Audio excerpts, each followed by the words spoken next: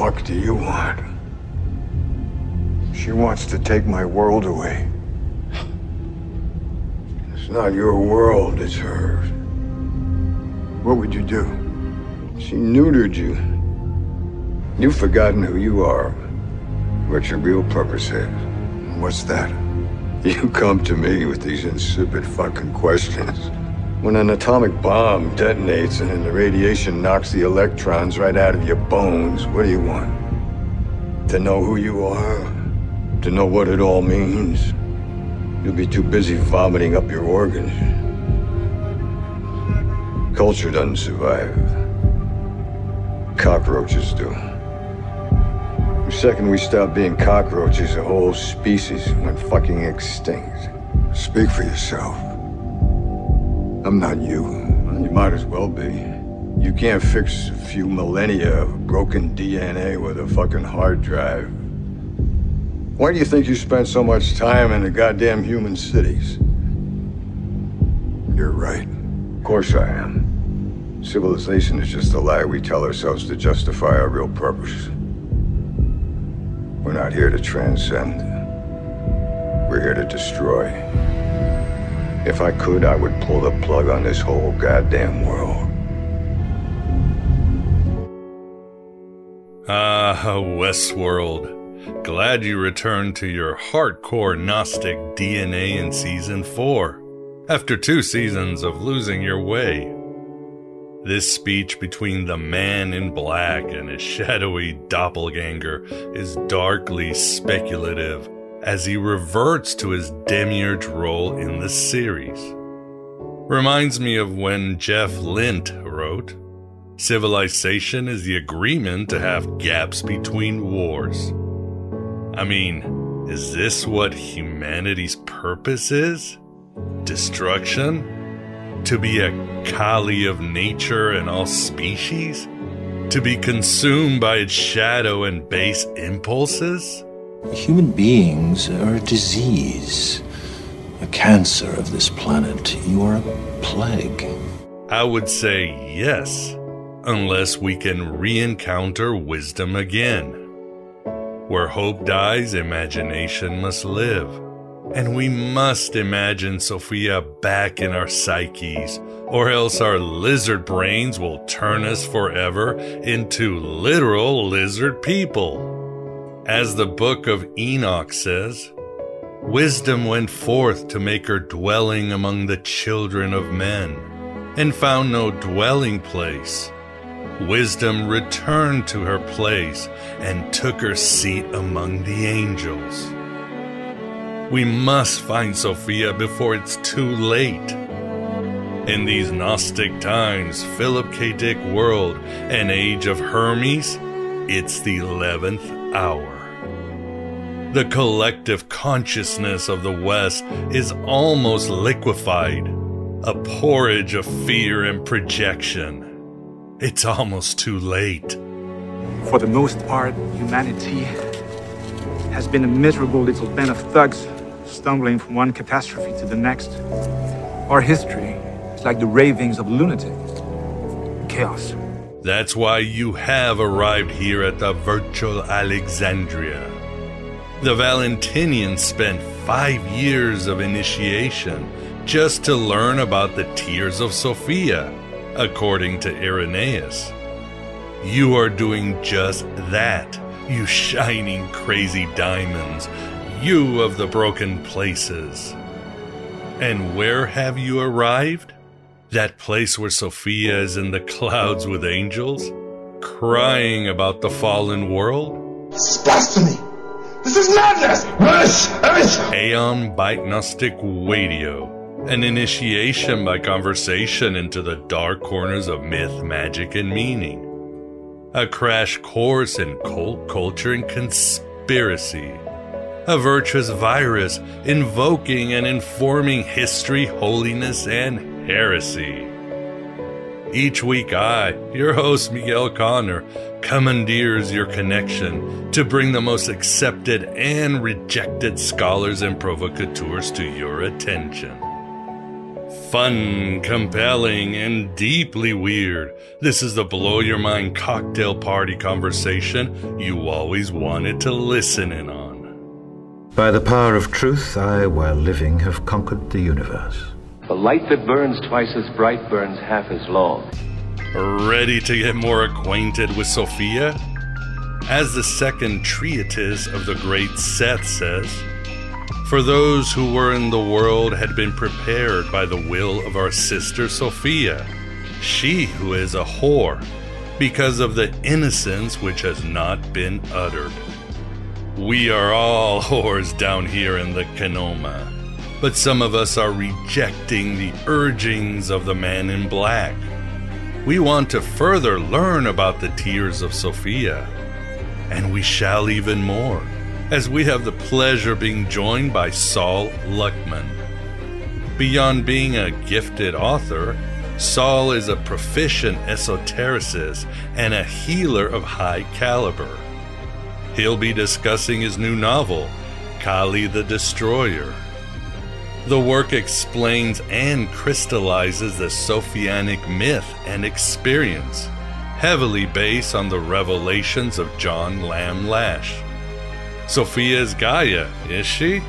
I mean, the Valentinians claimed as well that Sophia's tears became the rivers and oceans of the world.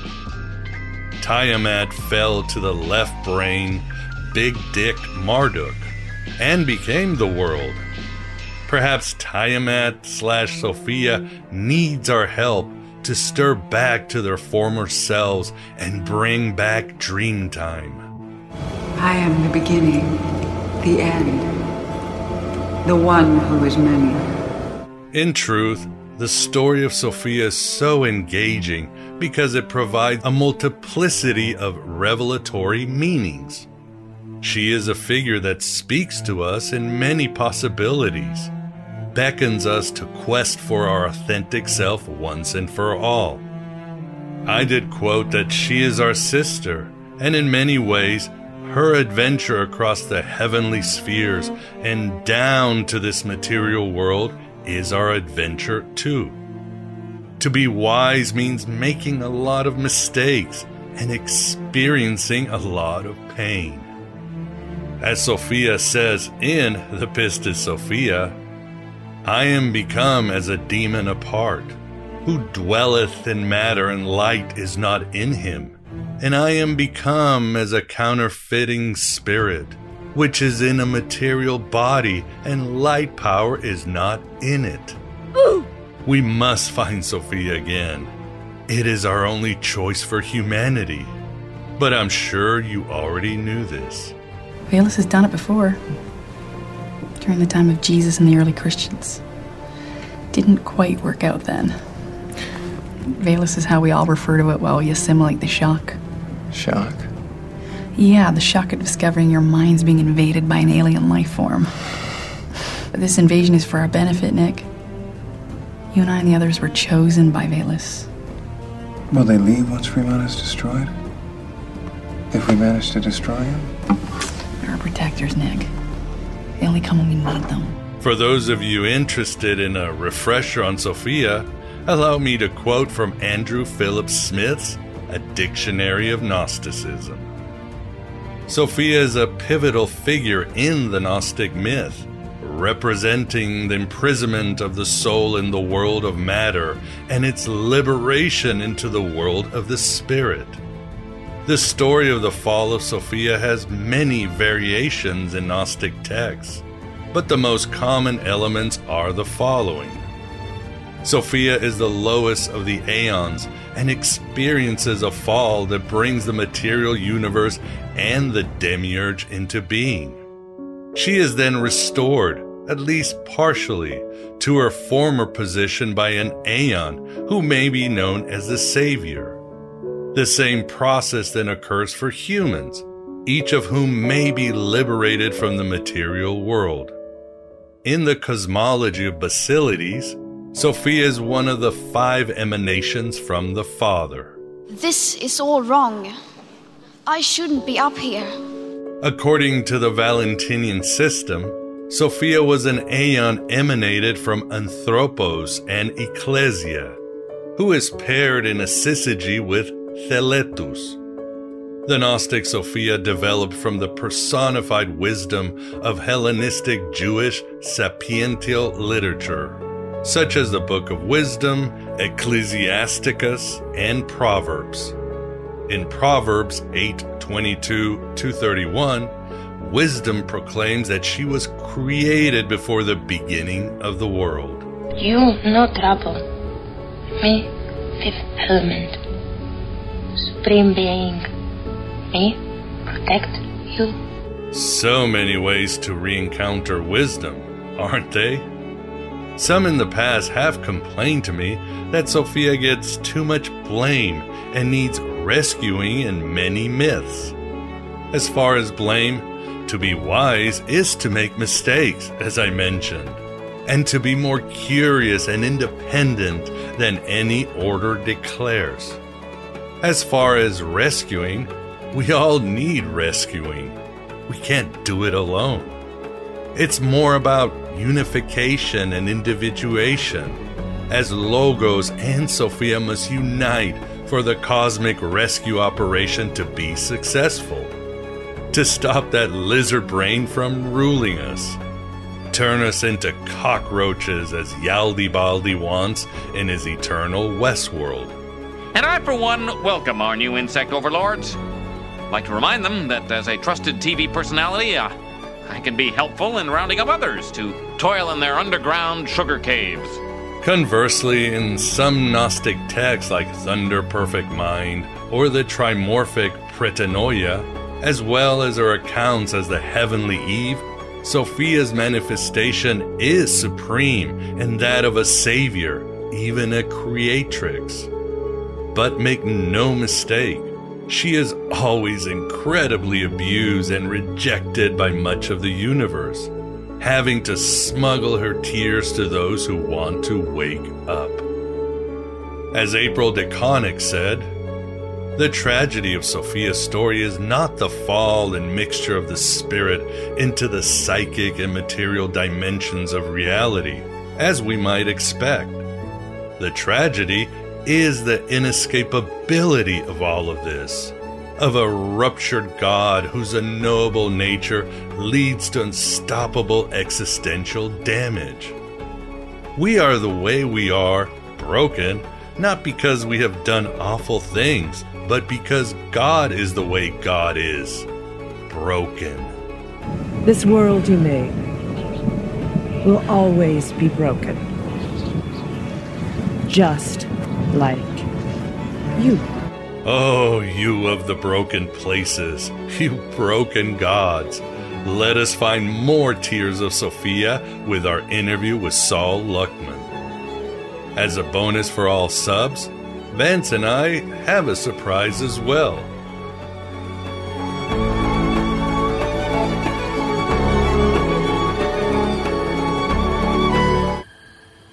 Yaldabaoth, first and last, I have opened a door to the world that you had closed for all eternity.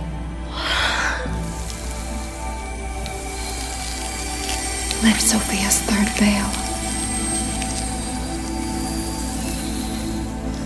Do not fear the flesh, and do not love it. I, that have been sent from the power, and I have come to those who think about me, and I have been found in those who search for me, accept me by your side. I am the first and the last, the honorable and the despicable, the prostitute and the respectable, the wife and the virgin, the mother and the daughter. I am the one you call life, and you have called me death. I am the light that is above all things.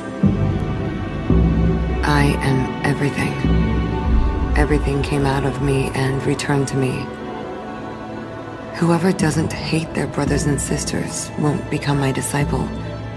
But whoever drinks from my mouth will know that which is hidden.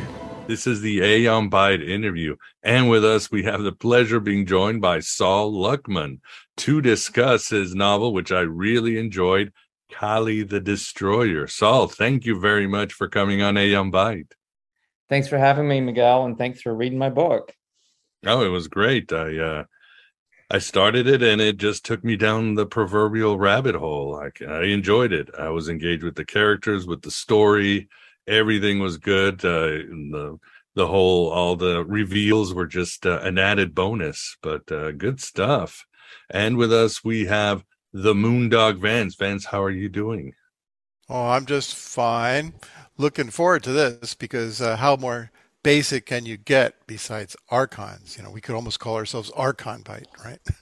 Yeah. I like so, yeah, here we go with Raiders of the Lost Archon.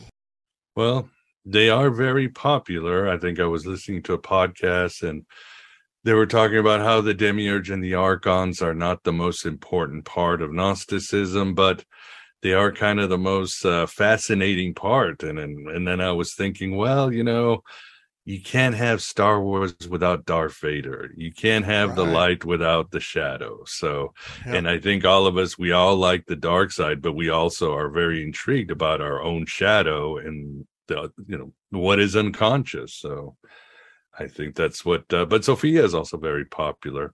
So Saul, tell us, when did you get interested in sort of these Gnostic topics? Gosh, that's a great question. I'm trying to remember what year it was. I'm going to say it was in the 2013 range. I don't remember how I came across his work, but I got into John Lash, read Not in His Image, listened to some of his other materials, and then that led to this and that. And I, began learning from some other sources. There was an astrologer named Laura Walker who was very interested in the topic, and she ended up being a really wonderful resource and help to me when I released my last novel, which is called Snooze, A Story of Awakening, which is not a Gnostic novel, but it has a lot of consciousness and other related concepts. And, also dealing with sort of the shadow side and that kind of thing, parallel realities, what is questioning what's giving rise to, this experience or, whatever we want to call this realm. So I learned a lot from Laura and just a lot of people, really. I mean, I've listened to your stuff. I mean, I've been kind of bouncing around for a while. There's a massive disagreement about so many of the basic concepts that people are calling Gnosticism. Right. It's kind of hard to corral it all, and I don't claim to know really what's going on, but I have ideas, and I like to treat reality kind of artistically from a writer's perspective. I can address it. I can make stories about it. I can narrativize it without having to know every single thing. Yeah, well said, and I would agree. I mean, you could just take the Gnostic aesthetic and it will take you into a world of dark and light experiences, transcendence, bliss, all that. We don't have to worry too much about the details down here in the ground. All will be revealed in our next incarnation, if you know what I mean. Yeah, I do. I mean, lately I've really been into the getting into the idea of simulation theory and the idea of the demiurge being a kind of AI system within which we operate, and instead of having reincarnations, where we have more like reboots or life simulations or something like that. So that's another spin on it that is not, strangely, it's not actually incompatible with a lot of what I learned from older concepts about Gnosticism. No, it is. I mean, they were talking simulation theory 2,000 years ago, when nobody else was really talking about that, at least not in the West. So they were pioneers, and it seems to have just, you might say, caught up with the world. But, and you find yourself leaning towards the John Lash or Sophianic Gnosticism. Maybe you can explain to the audience about what it is, a little recap. Yeah, I mean, that's just one of the many books people might be interested in. It's it's a kind of it's one of those books I think you have to come to terms with one way or another if you're studying this material.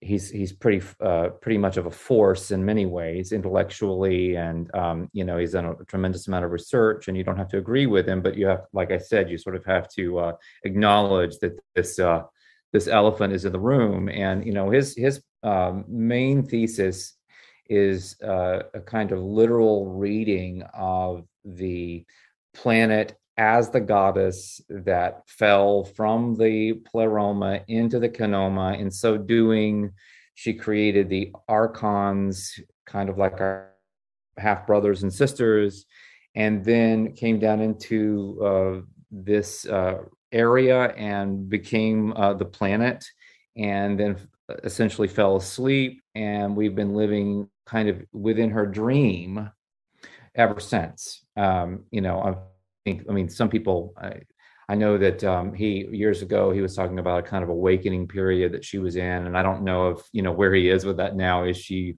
fully awake or anything like that? I have no idea. But that was kind of where I parted ways with Lash's material, and I haven't really checked in several years. Yeah, there's something about that book that sounds so truthful. There's a feel about it, and again, it's so cool how Sophia is this sort of I don't know what you call it. She's basically a scientist who's working on the anthropos, and then she moves away from the pleroma, and like you said, she comes to our galaxy and becomes the planet, our planet, and of course the other planets are the Archons and all that. And he's got this great idea too, where the Archons and the Demiurge are both mind parasites, and they are these sort of galactic beings. So, and it works very well because, again, today is with Paul Levy's Wetiko and other researchers, it seems the idea of an Archon as a mind virus just makes perfect sense, especially when you look at how insane people are acting today, right? It's like there's no other explanation sometimes. I would agree with that, or at least, we have to look outside some of the prevailing materialistic paradigms. I know, like Jason Bashir's, who's doing a lot of work on simulation theory, his explanation for why things are so crazy is that we're approaching the end of the simulation, and the simulation no longer needs to maintain any kind of narrative cohesion because we're so close to the end. So it's no longer trying to cover up its tracks so that we, won't discover kind of how to predict the simulation or what's happening. It's actually letting it rip, as it were, as we move into the final decades of the simulation. No, that makes sense. I mean, there's almost a feel that we're in this sort of everything seems to be old, everything seems to be rehash. I put out a show yesterday, and I put a clip from the infamous or famous clip from Network by Peter Finch. I'm as mad as hell. I'm not going to take it anymore. And he's listing all the stuff that people are really scared about 40 years ago. And of course, and he's talking Russians, inflation, crime. And you're wondering, man, this is such a recycled topic. I mean, you go, what's wrong with the lizard people? Don't they have a better imagination? It's just the same old thing, right? Yeah, well, I mean, my take on that, whether you want to look at this as simulation or ET or whatever we're talking about, is that you're really talking about a system that is intelligent. It is an AI of some kind, or is utilizing an AI. That's how, one way or the other. But the AI itself, it can't read our minds. It's not creative like the Anthropos, like the luminous child. It cannot actually create. It can only maintain its programming. So that's why, in my estimation, that it would be recycling the same things over and over again, because it really recycles everything. It recycles calendrics, cataclysmic cycles. All of these things are part of the programming that its mandate is to maintain. Yeah, that's really well said. And yeah, I want to bring in Vance because we're getting kind of high level on the whole Archon simulation. What do you think, Vance? Simulation, Archons? What's your take?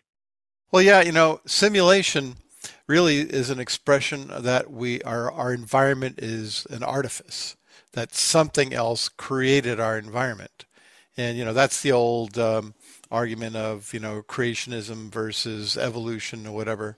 And as far as simulations go, the thing that in which the simulation is running seems to have a built-in corruption to it, right? In other words, in a simulation, you can't have keep allocating memory. For example, in a human simulation, a computer can't keep on allocating memory more and more and more. Eventually, you'll run out. So there has to be something called a garbage collector, and the garbage collector kills things.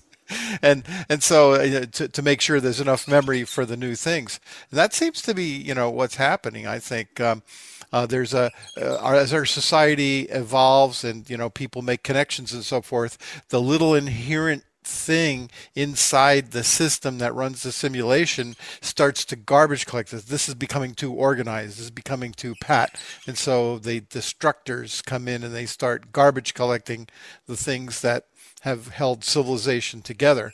And I think it's on a couple of levels too, like the level of the atoms and molecules and so forth. That's going to last a lot longer simulation wise than our human society and our network of individual minds. I think that's where a lot of this action and the Archons operate, because the Archons don't seem to be deconstructing atoms or molecules. That all seems to be working the same way, right? So it's the interaction of intelligent beings that are in our vehicles. That is the realm of the Archons. So in consciousness, human consciousness. Absolutely, yeah. I mean, they have a kind of, well, even just reading the narrative, there is a kind of inherent fascination combined with jealousy where we're concerned, so they're not going to leave us alone. We're going to have to deal with them one way or another, or, maybe they've already been dealt with. I mean, when I say the word, the verb deal, I mean that kind of in both ways. I mean, we're either going to have to somehow overcome their control, or we're going to have to make peace with our shadow side that they might represent. I mean, one way or the other, they're part of, our agenda if we are to move forward. And they're jealous too. I mean, they're afraid that if we get too organized, we will overshadow their influence. And so they have to continually work on the structures that make us able to do that so that we can't overcome them. And that happens on a lot of levels, right? Yeah, sure. I mean, even in history, look at the whole Tower of Babel scenario, just exactly. I mean, even if that's a metaphor, which I'm not convinced that it's a metaphor, but even if it were, it's very telling, it's like, oh no, they're coming together. They're going to reach up into the sky, into our realm, or, into the consciousness level, if that's somehow symbolic. And we can't allow this to happen. We can't allow them to come together. They use divide and conquer, and they did it then. That's probably one of the great examples of divide and conquer in history. Yeah, that would be the prime myth, that's for sure. And what do you think of this all going a little on the side, if you would? But when Vance and I talked to John Lash, I asked him, do you think these forces, the Demiurge and the Archons, can be redeemed or integrated, like the Valentinian Gnostics, who thought that they were just part of the order and they would go back to the source? And John was like, no, they will be destroyed. Kind of takes more of a Sethian stance. And for me, I don't even know what to say, because again, the Demiurge, for all his faults, he's a misshaped, unwanted child, like the sort of lost soul, if you would. But John, of course, is like, no, this is mechanistic. It is soulless. It's like throwing your toaster out into the trash. What do you think? What do you think about that? And I understand I could be projecting, because I was abused as a child. So I know part of me is always going to be that wounded, traumatic child that just wants to be integrated with the rest of the world. Yeah, I obviously in my book, Cali the Destroyer, which is kind of a retelling of the fallen goddess scenario from a Lashian perspective in many ways, I adopt the idea that the Archons, well, I don't want to say that they're necessarily to be destroyed in that way of looking at things, but there is definitely a lot of conflict there, and they have to be put in their place one way or another. I like the quote, there's the quote from On the Origin of the World that I use as the epigraph to my book, which is that, the luminous child will appear and it will reveal and then dissolve all of their works right at the moment of their consummation. So here we are living in this kind of Baudrillardian Disneyland, right? Where it looks like the Archons have fully accomplished what they were setting out to do, which is basically to make everything unreal and fake and upside down. And so this seems to be also the moment that there's a massive awakening going on, which I have said that's the revealing, but we haven't seen the dissolving yet. And one of the questions I set out to probe in Cali the Destroyer was, what does it mean to dissolve? What does it mean to destroy? Because she's the destroyer. And that's really scary. And it's Cali, even though it's spelled with a C in my book, it's not the Cali with a K. Still, this is the question. What does it mean to get rid of this negative influence? Or, is this an integration process? Is this some kind of, Eastern Wu Wei situation? Or in a very linear dogfight, a Western battle, and I don't know for sure. And then there's the question of, if the AI, if the Archons, the demiurge, a lot of times those are conflated, but if those beings are actually the AI or inherent in the AI, well, there's really nothing to fight at all, really. I mean, it's there and the program is running. I think we have to work on in that instance, we really have to work on ourselves. Yeah, good advice, 100%. And yeah, for the audience, Cali the Destroyer is an excellent read. And once you get into the Gnostic vibe, it's quite a ride. And you do quote a lot from the Nag Hammadi library. And that for me was like, these cool Gnostic Easter eggs. Like, there's one scene where I think it's Cali, or is it Caroline, who says, when my first wife was taken from me because she was barren. I'm like, oh yeah, he's bringing out Thunder Perfect Mind. And other parts of the book, I was like, this is a blast. Oh, I'm glad you caught all of that. I mean, I wasn't really trying to beat people over the head with that, but I was dropping, like you said, little Easter eggs in the text. Yeah, and that's the interesting part too, Saul, because I'm sure you agree, but and even not in his image, John has almost a poetic way of explaining this. It's beautiful, especially the creation myth of Sophia, this cosmic scientist, and how she falls into our galaxy and all that. But the truth is for some reason we humans, the truth is, our brains, as I keep saying, are not made of facts. They're made of narrative. So we are this creature that we could think we're rational and we follow patterns, but stories is what moves us and what sticks, the movement of the myths and the archetypal images. So you would say, so your story for the audience is great, because if you think you want to really get John's work or Gnosticism in general, you'll have it in this wonderful narrative that you're engaged and you can go and things are revealed and it's excitement. But you would agree, right? Fiction just sticks more. Yeah, absolutely. I know that there's a kind of argument being made in a lot of political science circles these days that news has been replaced by narrative, right? And I'm like, when was news not narrative? Since the days of the town crier in Rome during Caesar's time. And I would add science to that too, that science has almost always been narrative. Very little of what we consider to be science has actually been proven and could be called, if you were strict with the word, science. So we're in a bit of a postmodern world, whether we like it or not, and we have been for a very long time. Oh yeah, I agree with you 100% about that. I mean, the Big Bang is a mythology. You need a God in the gaps. It's a cosmology to work. So that's just the way it is with the human race, and there's nothing wrong with it. That's our greatest strength, and we accept it, we can certainly see better through all the bad narratives out there. And What's interesting too is that it is timely because you do take on the V word. I don't want to say it because of the the algorithms on YouTube and other places. You call it the universal Jackson, which made me chuckle.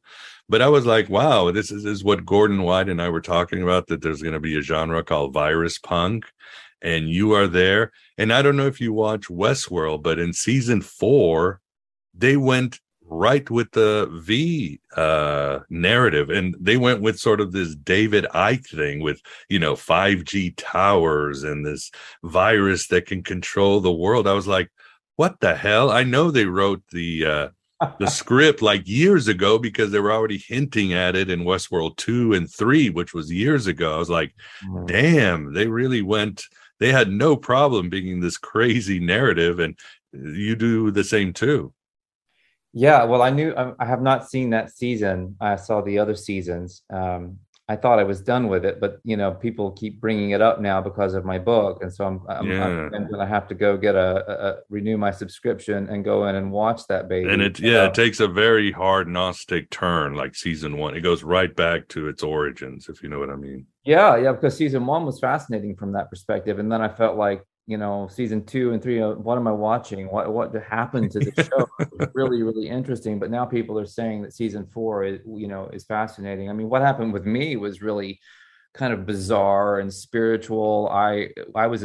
This was in late 2019. I don't know if you know this story, but I literally received the entire plot one night as a kind of electric download, the entire plot of Cali the Destroyer, which included, the whole pandemic and the V and the Jacksons and all of it.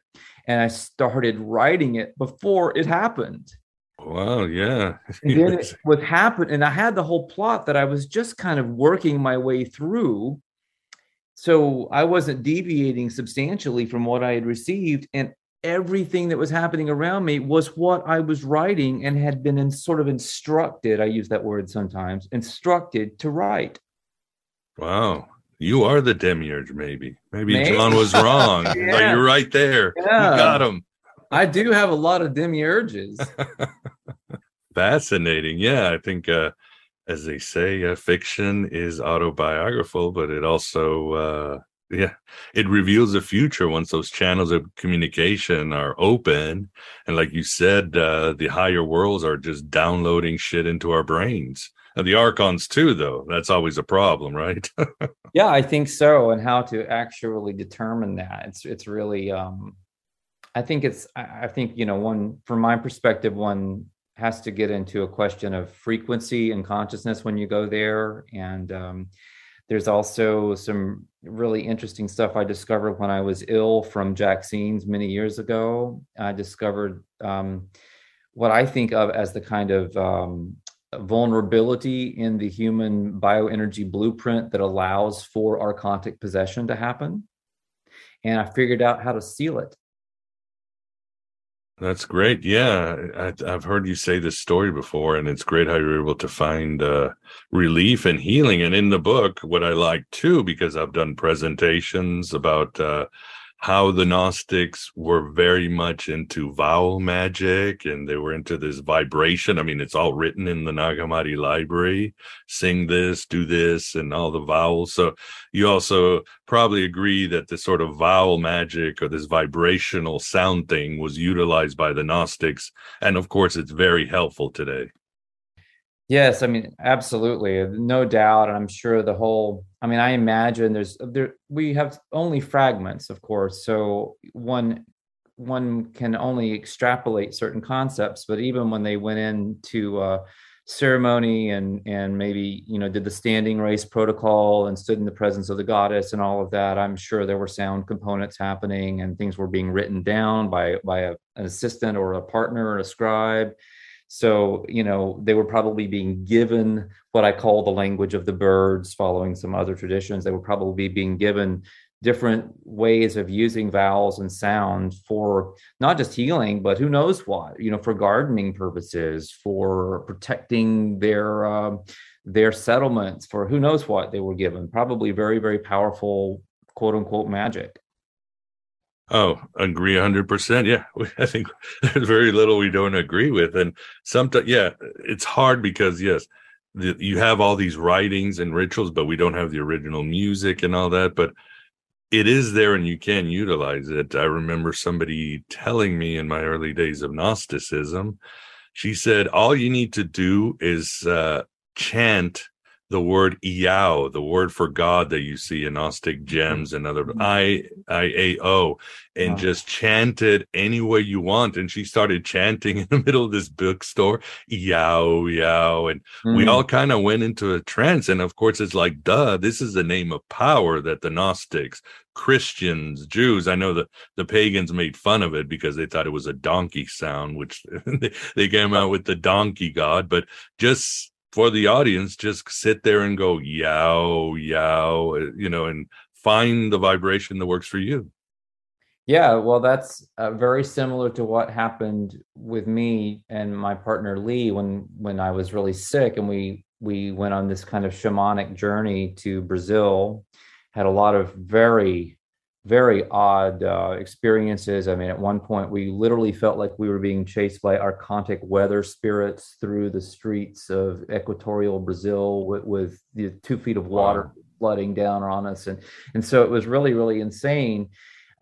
Because at that point in time, we were approaching a point where something else happened, where we met some other type of spiritual beings that appeared to us as lights across the water and gave us these vowels to sing. And I was very sick at the time with a serious, long-standing autoimmune illness. And we received this information and we did what we were instructed to do. And immediately I began healing. And I had tried everything. I went to Brazil thinking I was probably going to die there. And I said goodbye to my family thinking the same thing. Oh, and suddenly I'm healing. And during the course of this healing process, we felt that our energy bodies were rearranging. We call this repatterning. And in the course of this process, our fields and our chakras, which are kind of interrelated, recalibrated and ended up sealing what we were calling the fragmentary body, which is the second chakra, which is the sex chakra. That area of the body is where I believe that the archontic mind parasites enter us. It's where it's also the energy frequency that even like physical parasites are able to attach to and stay in our body. So, for example, what will often happen with people experiencing potentiation and regenetics, they'll do that. They'll go for 5 months, at which point the fragmentary body is sealed, and then they'll just start visibly expelling all kinds of crazy parasites. Wow, that's incredible. And something I want to mention before we really delve into your novel and get a good backdrop on it, because I feel it's important, because there are people out there who want some sort of esoteric healing, and they're like, usually, well, damn it, I can't go to Brazil, or I can't go to the shaman, or I can't do this. But listening to your podcast and interviews, something I like that you stress a lot is that you don't need time and space for this to work, right? It can be non-local. Healing can happen across the world with the right person. Yeah, I mean, I would say that the people who this work are receiving it remotely, and it's always been that way, going back 2 decades now. That's awesome. And you can do it for yourself. I have a book called Potentiate Your DNA. It's available in various formats. It's on my Substack, saulluckman.substack.com. It's on Amazon, wherever. And you need a tuning fork that we sell, but it's also sold on Amazon and other places. So you find the tuning fork, and you can just read the book and learn how to potentiate yourself. And that will actually end up sealing your fragmentary body. You can do this for friends. You can do it for pets. You can do it for family members, and even situations or businesses or gardens or farms or anything like that. You can actually essentially raise its vibrational level by offering this form of sound healing. Awesome. We'll check it out there, audience. And there are many traditions out there too. But again, don't lose hope. Don't think you need to be rich to travel to some exotic place. Sure, go for the experience, but there's always a solution for the pain you're in, an alternative. So don't lose hope, because I know a lot of people are in pain, physical, emotional, mental. There's always something out there. And if you're listening to this, it probably means you were meant to hear it. So, but why don't we talk about the novel? Why don't you give us a little bit of a backdrop of the world in which Cali has found herself in and comes out to be as this heroine? Yeah, well, Cali, her name is Cali Crowell, and this is a futuristic story. So it's about 200 years in the future, and it's in a kind of Handmaid's Tale-esque United States that's gone through a second American Revolution, in which very conservative and racist elements have taken over the society.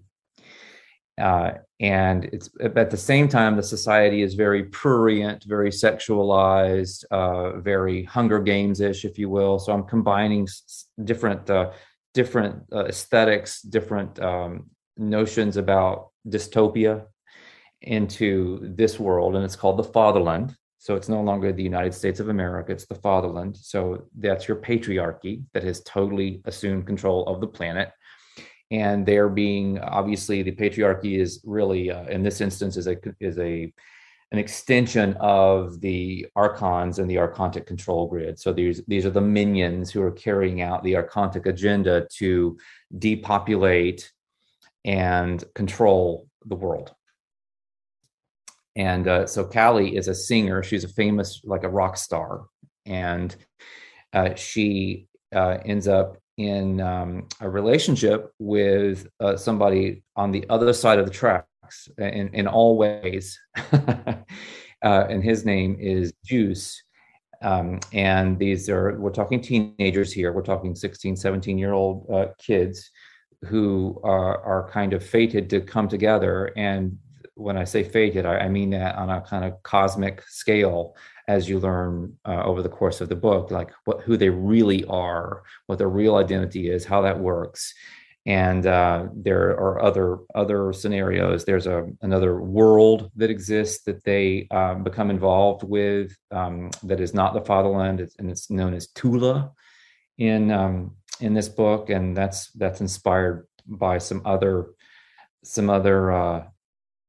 concepts dating back in history. We could get into that, but anyway, that was a name that was meaningful to me that I wanted to include, and that's where the bird tribes live, and they're very, very interesting people. I don't know what else you want me to say, Miguel. I don't want to, totally. Yeah, it's always hard. If you have specific questions, let me know, because I can drill down kind of sideways into things.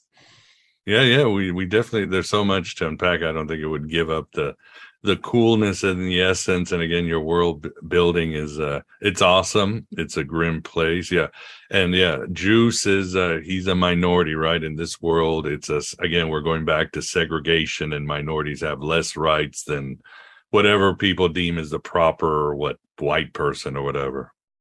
Yeah, they call them POCs in this world. POCs are persons or people of color, and that's a real strong. It's a legal term, but it's also very pejorative.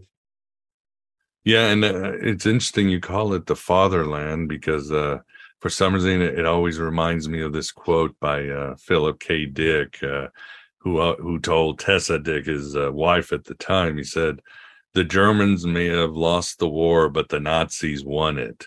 And then people go, well, yeah, they went to NASA, they went into intelligence in Europe and the United States. I mean, the Nazis did pretty well, but even then, on a more larger level, the truth is that things that the Nazis represented, eugenics, technocracy, all that, got really weaponized after World War II and continues even today. So your dystopia is actually, I don't even want to say 200 years from now. So it could happen sooner than that, right?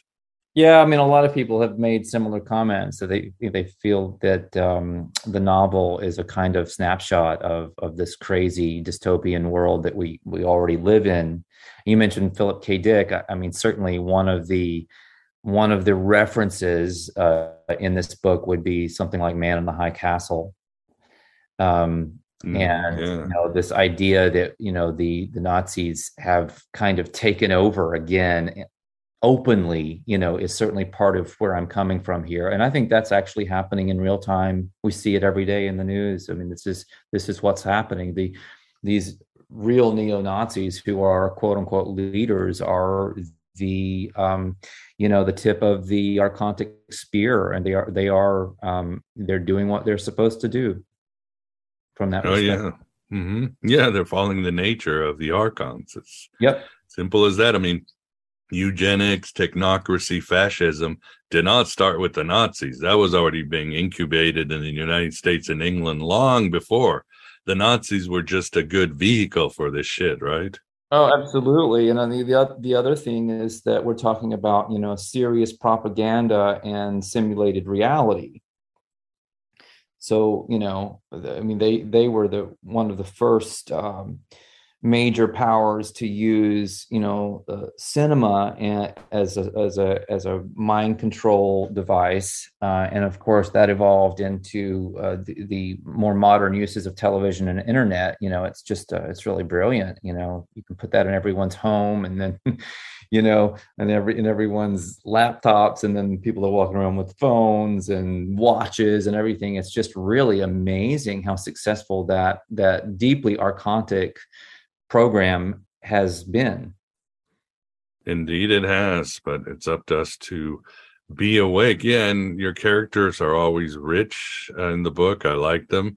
I love how you have a character named Matangi, which is sort of a patron of mine. She's sort of the Hermes in Hindu religion, but she's a female Hermes. How did you choose that one? Well, Lash goes into the Mahavidyas quite a bit, and Laura Walker's stuff goes into that also. And I just got really interested in it, and she was kind of my patroness also, and in many ways. And so I wanted to include her in the book, and I was happy that I figured out how to do that, to make what she does and how she is consistent with the way I envisioned her, and the whole Hermes-esque aspect. I thought that was kind of interesting, that that I was able to put some of that into her personality, where she comes across as very quick-witted and sly, but in a good way. Yeah, I was definitely very interested and attached to that character. And of course, Cali is a great character. Her last name, is that a little from Thelema? Well, I don't know. I was thinking Crowley for some reason. Yeah, I mean, there's the Crowley. I actually just did it because of Crow. That was the main reason, because she's associated with Crow. And so Crowell, Crowley. I mean, obviously there's Crowley in the background. I'm not sure that, you could make a case for that being anything that it was conscious on my part. I really didn't know enough about that world to incorporate it very actively. I mean, I've read some of that material, but it's not something I've studied very intensely. No, well, these things just happen, and you interact with them, you experience them, names, characters, all that. So all good. One of my writing teachers once said, claim everything. Love it. And Vance, do you have a question, or what do you think so far? Yeah, interesting. Saul, you said earlier that the idea for the novel kind of downloaded to you in one night. Where do you think that download came from? What's your idea about that? Yeah, I think it came from the goddess. I've said that in several podcasts. Which one? I feel like it came from Sophia. Ah. And who is Sophia to you? I was using a Lashian approach to that. I feel like there's been a bunch of different really funny experiences in my life where I feel that I've been very in tune with the spirit of the planet, and that's always for me is manifested in different relationships with different kinds of birds. Oh, I love birds. So to me, and this is why, Cali Crowl, it's about the crow. And my first power animal was crow. I had an experience one time where I was given this whole healing modality by a bird this little tiny bird sitting in a tree beside me in Palm Springs. And it completely rocked me because it caused such an amazing detox for several weeks. It was like I was given dynamite into my system. But it was this tiny little bird. I don't even know what kind of bird it was. And it was singing, and I kind of mirrored its song back to it. But I was also aware that I was actually having a conversation with the planet. And it was so powerful that I was incapacitated for weeks. And after that, I felt like I had released something that, shouldn't have been in there, and I felt a lot better. Yeah, very cool. So yeah, Sophia is Gaia, and we're looking at the planet wrong, right? It's a living network of energy and power. That's the way I have always understood it. Now, when you get into some of the simulation stuff, that begins to change what that might be, because then you're still in a situation where, I mean, if you're in a simulation, you're in a simulation, and even the planet is a simulation. Exactly. Now it might have a relationship to a real thing outside. I mean, maybe the reason that something like, a religious text might say that we are made in the image of God is that, that there is whatever is creating the simulation is very much like us, and we look like that. And that means that if there is a goddess or that kind of figure here, then there would be something real, something ontologically there outside the simulation that resembles or has some kind of relationship to our notion of the planet or the goddess or Mother Earth, Gaia, Sophia, whatever you want to call her. No, makes sense. Of course, that means it's time for me to roll out how do we know that isn't a simulation, and how far up does it go? And maybe it stops at the Gnostic God above God, or the one, the monad of the Platonists or whatever, where it's so inscrutable and so unknowable that it's everything, everywhere, all at once. To quote right. I mean, even the way I portray the originator in Cali the Destroyer is along those lines, that there's something behind all of that, that is, is everywhere and nowhere. It informs everything. It is nothing, and this ties into even other philosophy systems that I have some familiarity with. I mean, even things like Law of One and some of that material that came through as channel material back in the 80s, and in a way that reminded me of maybe some of what they might have been doing, in their little pairs going down and taking strange herbs and receiving right. Or channeling back in the day, and then writing all that down. I mean, there's a kind of eerie similarity there, but even there you have this idea of the one infinite creator that starts out what is in essence a massive simulation that we are moving through, where we're moving through various levels that depend on our self-actualization.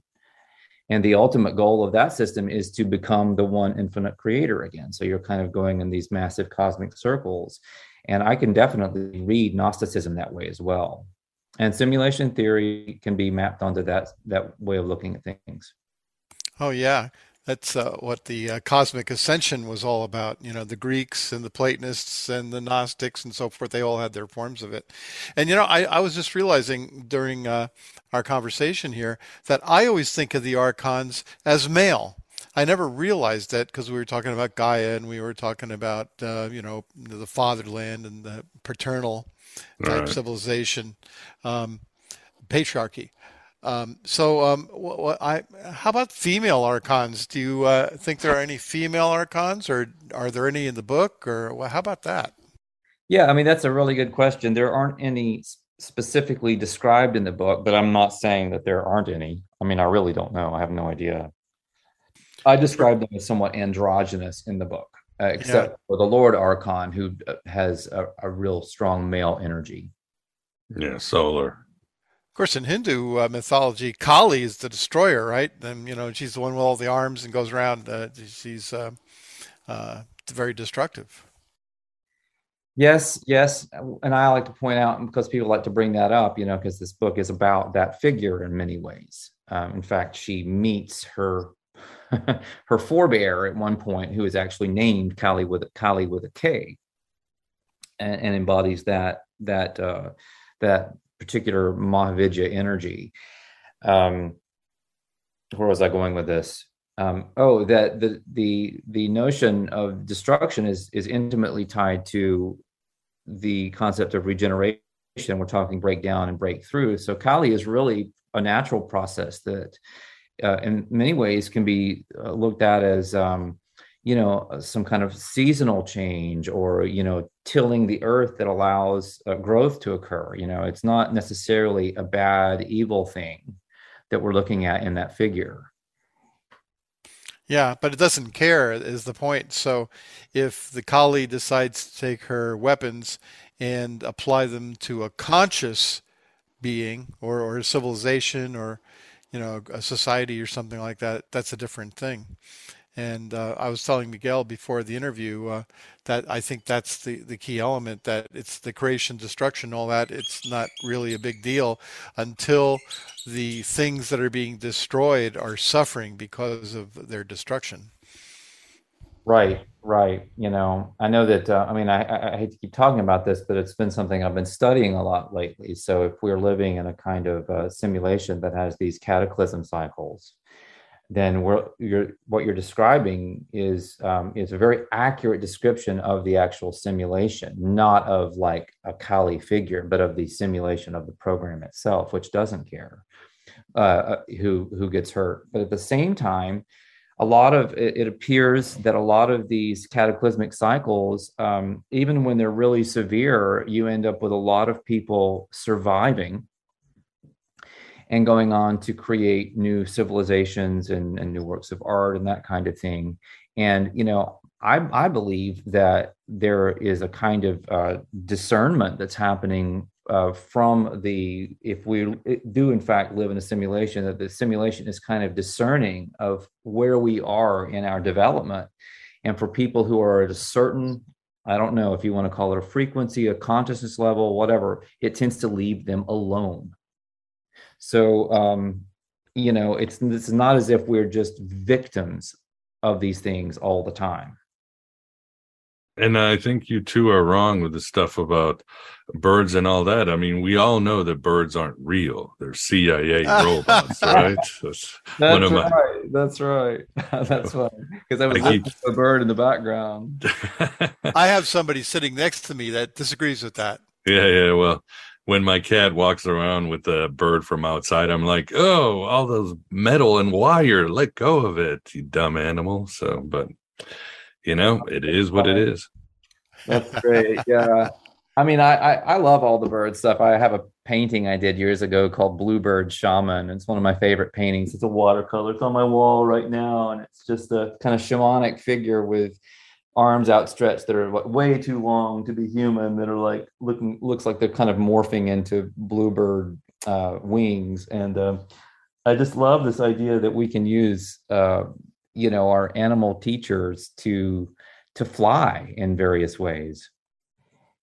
Yeah, that is true, very much. And another symbol that's very important in your book is that of the rose. You talk about the rose. Every chapter has a design of the rose. Maybe could you tell the audience why this symbol is important in your work, or this particular work? Yeah, why? I don't know exactly why, because I don't even like roses that much. But I feel like that somehow this came through in the plot when I was given the plot as a representation of Sophia, and I was meant to use that in a way that would evoke some aspect of her. And obviously, when you end up traveling to Tula and you meet the bird tribes, there's even a greater relationship there that those people have with the rose. It's in all their symbolism. It's a title for one of their leaders. So, it becomes very, very important, and it kind of just works its way through the text. And I felt like it was, talked about John Lash and a certain degree of poetry in his work, even though he's conveying all of this factual material. And I wanted to have, some motifs that would really resonate and would take on greater significance through a process of accretion. And I think the rose imagery in this book does that to some degree. Any connection with the Rosicrucians, perhaps? I mean, maybe, not like I was planning that. I mean, obviously, that's an easy connection to make, but it would be hard for me to say, here's a definite connection that I meant back to, to that group of people. Well, it's downloaded, right? So maybe whoever sent you the material kind of embedded that symbol in there. Absolutely. Well, you certainly have the idea of, all the Black Madonna stuff and the Mary Magdalene stuff and the connections that one could make to the notion of a goddess. All of that could be in there at some point. You have a cross in there anywhere? Are there cross symbols in the novel? Well, Christianity is still the religion. So yes, it's a religion that has actually brought the demons out of the closet and put them front and center. But you only know that if you know what you're looking for. So there's a foregrounding of Moloch in the text. And so that would be a shadow type aspect then. Yes, definitely, and also. What is the nature of the demiurge? What are we actually, and what is the relationship between the demiurge and, the God of the Old Testament, for example? There's a couple aha moments there where, Cali realizes what she's actually seeing and hearing, and it's pretty horrific. So for the audience, and of course I will have this on the show notes, where can people find out more about you and your work, or where do you want to take them? Sure. Well, come over to my Substack. That's kind of where I'm putting out a lot of content these days. And that's saulluckman.substack.com. And that's going to have links to my, my entire sphere of influence, such as it is online. Well, there you have it.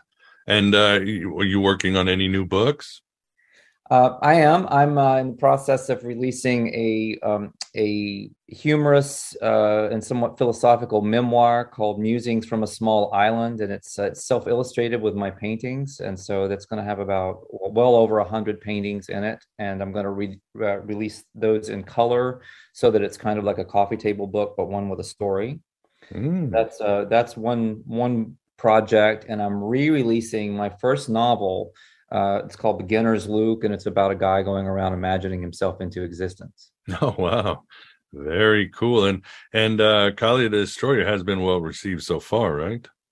Yeah. You can go read the reviews on Amazon, and there are more reviews in other places like Goodreads. Sometimes people only post in one place, and I've posted some on this site. Yeah, a lot of good feedback. It's sold pretty well. It's not to Snooze's level yet, but it's only just now. It's been out for not quite a year, I think.